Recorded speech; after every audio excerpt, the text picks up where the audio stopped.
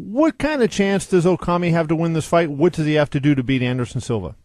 Well, Anderson lost to Okami before. This is a rematch. They fought once, and Yushin beat him.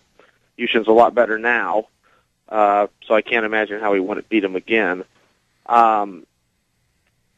That's really it. Listen, Anderson ducked him for a number of years like he does everybody. He doesn't want to fight Yushin now. He tried to get out of it. He does every time he tries to get out of these fights that are hard, and Dana said, no, Yushin's the number one guy, and this is who you're going to fight. So I don't think that we should all act surprised when Yushin beats him. I don't think it's going to be an overly competitive match. Again, he's already beat him once. He's going to go out and beat him again, in my opinion. Looking back on your fight against Anderson, were you surprised how much you were able to hit him on the feet to set up all the groundwork? I haven't seen that fight in about a year. I watched it the day I got home, and I can't really remember much about it. But I thought everything was a little bit surprising. I was expecting more resistance from him in all positions. Yeah, I had some people I was talking about, rematch down the road. I had some people immediately fire back at me on Twitter saying, well, Anderson was hurt in that fight, so you really can't count it. I'm like, yeah, really? Yeah, well, okay. Then don't. Yeah. There you go. Exactly. I don't get that logic. Obviously those are people who have rooting interest. So you really believe over the years that Anderson has been able to duck a lot of opponents with the help of management? Well, I don't think there's any question to it. If you look back at Anderson's record, listen, who did he ever beat?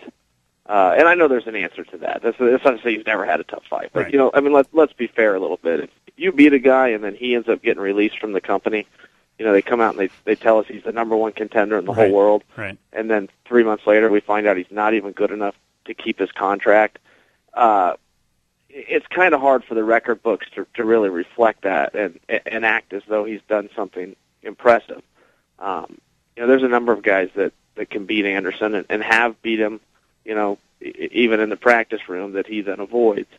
And I don't know that that's a tremendous insult. Maybe I'm complimenting him there. Yeah. Maybe that's the smart thing to do. Mike Tyson did it for years too. They told us Mike Tyson was the world champion.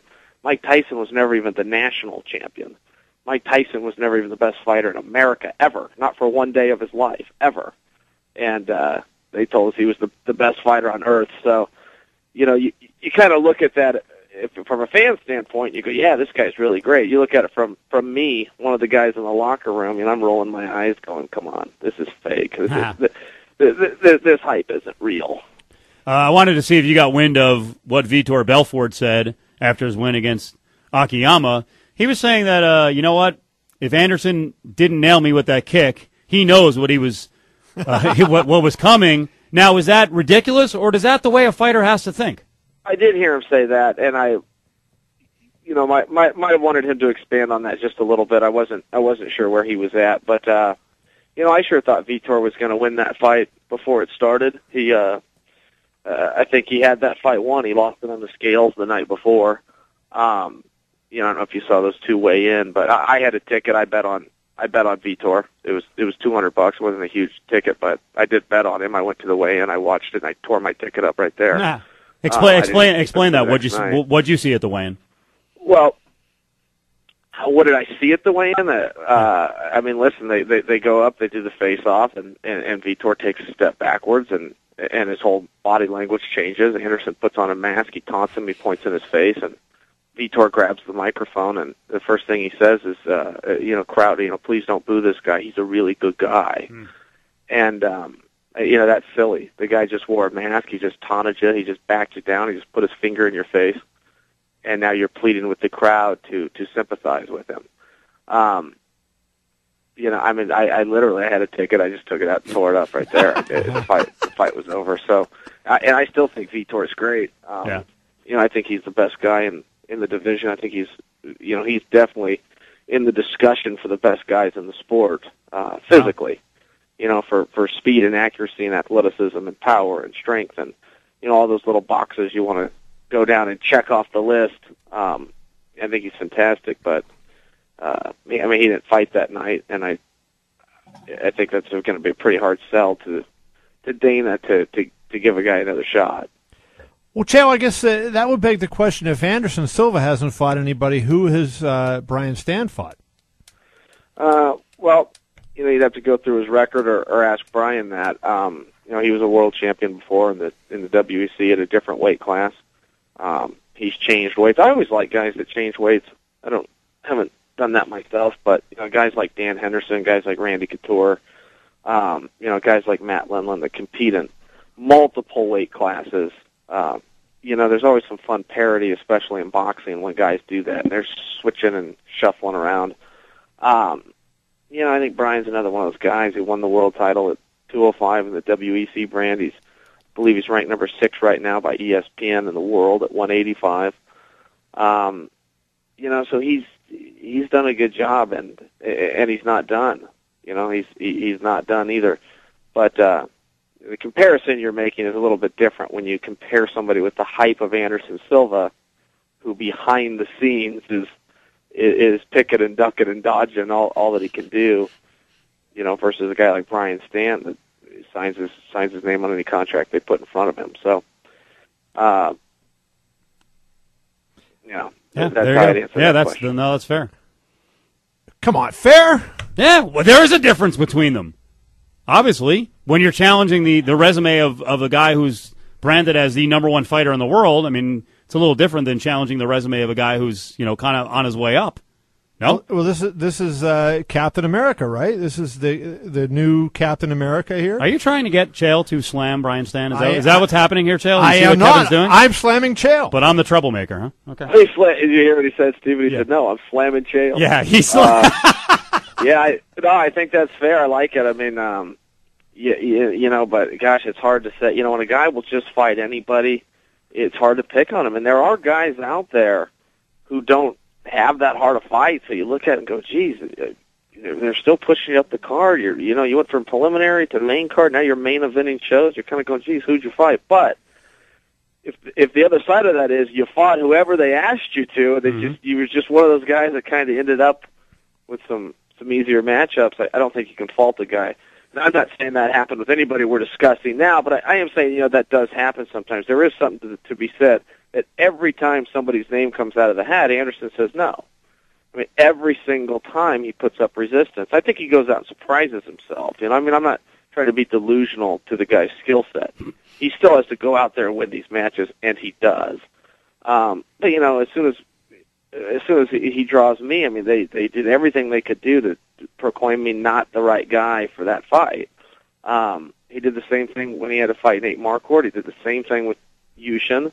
As soon as there was talk of him versus Paulo, he did the same thing, publicly. As soon as there's talk of him and Machida, he did the same thing. And he comes out, that's never going to happen, and all the reasons why.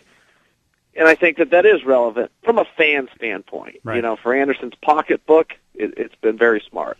So is the UFC... From a fan standpoint, and I'm also a fan. Aside from being a fighter fan, I kind of look at that and go, well, geez, what's going on here, Right.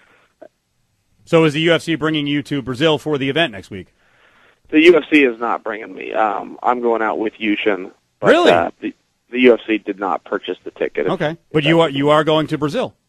I am going to Brazil. So, Chael, do you think they pay attention enough in Brazil to the UFC and MMA? And I saw your video the other day, which was great, with a Brazilian, Portuguese-speaking reporter. Do they know you enough where you may get a rash of crap when you're down there? Well, I don't know.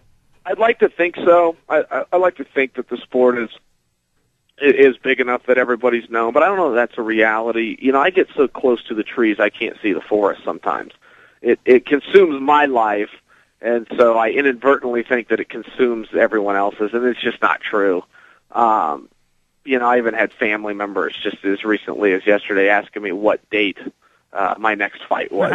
People that would know and should care, and I always think they know because I know, and I talk about it, and they don't even know when the date is. So I really don't know. You get, like I said, you get so close to the trees you can't see the forest, almost a level of arrogance where you just assume that people know what you're doing. And it's just not true. It's just not the reality. People don't always know. And different countries are different. Take Yushin, for example. Yushin is by no means a celebrity in Japan. Japan doesn't cover the UFC. A lot of people don't know that. They don't. Even in the magazines over there, you've got to really search for UFC, and it's out there, but you've got to really go look for it. And when Yushin's in America, I mean, we never went to a restaurant ever. Not it would do breakfast, lunch, dinner. We never went anywhere where he wasn't doing photographs of somebody. And he didn't know how to respond. It doesn't happen. We have people waiting at the gym for him to show up, and they brought their kids. They brought things for him to sign, and he's the nicest guy in the world. But I mean, you could tell he didn't know how to do that. He just hadn't been encountered with that. You know, you guys will probably remember Bob Sapp. They said that Bob Sapp was as big in Japan as Michael Jordan is here, and I think they skipped right over Michael Jordan. Even compared him to Brad Pitt. Said he can't leave his hotel. Said he can't. You know, that he's a prisoner over there because he was so big. Whereas in America, he could walk around and nobody would bother him at all. So it just depends where you go. You know what? In Brazil, I always think of the sport as huge there. But I really don't know. You know, it's not soccer. I can tell you that much. Well, Chael, we appreciate it, bud. Have a safe trip to Florida, and hopefully we'll see you back. I'll see you in Houston for, was it UFC 136? You know, I don't know myself, but it is in Houston, and it's October 8th, and I look forward to seeing you. I appreciate the time, guys. Steven, good to talk to you. I haven't talked to you in a long time. Thanks for having me on, guys. No, thanks for doing it. See you, Chael. Thank you. All right, see you, man. Bye. There you go. One of our favorites. Easiest interview in the biz. Gets it. You know, I got to tell you, I'm intrigued by the fact that Chael is working with Okami. I'm not saying that Okami can execute the same game plan. No way. But it's an interesting angle. I just disagreed a little bit with Chael's opinion about Anderson Silva not having fought anybody. That was all. He's fought some good guys. I think what's accurate, and I have no idea that he's ducked people. It has worked out nicely for him that there haven't been elite, great wrestlers, ground and pound guys at 185. That is. What is Dan Henderson? Well, Henderson actually gave him his best round. He submitted him in the first minute of the second round. Kevin, he dominated him in the first round. He was smashing him and fought like an ass in the second round. He admits that. Henderson won the fight. I agree. I mean, Anderson won the fight. Henderson won the first round. Anderson won the fight. What? That's the game plan. They go by who John McCarthy raises their hand. I understand he won, but it doesn't mean that Dan Henderson couldn't get in there and be competitive again. Those are the guys who can beat him. He's awesome. If you stand at a distance against Anderson Silva, you're dead eventually. He's beaten wrestlers. He's beaten Muay Thai guys. He's beaten jiu-jitsu guys. He's beaten everybody.